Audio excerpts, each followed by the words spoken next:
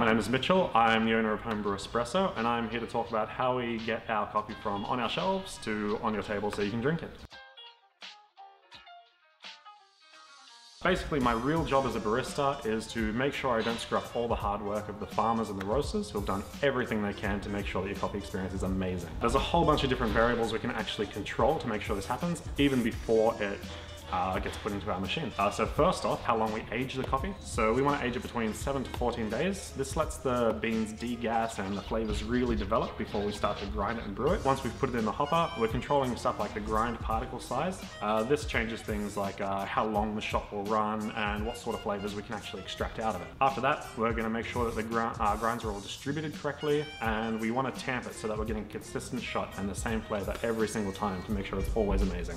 And that shot, we want it to go in a 1:2 ratio from the dry coffee that we're putting in. We want about twice as much liquid coming out. And we want to do that in about 25 to 30 seconds, which lets us brew all the good stuff into it, like our acids, sugars, carbohydrates.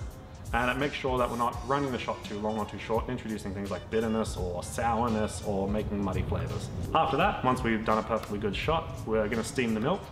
Usually we do it to about 55, 60 degrees. This lets us get a really nice velvety texture and almost paint-like in appearance, really glossy. After that, we do some fancy latte art into the espresso shot and we bring it out to you.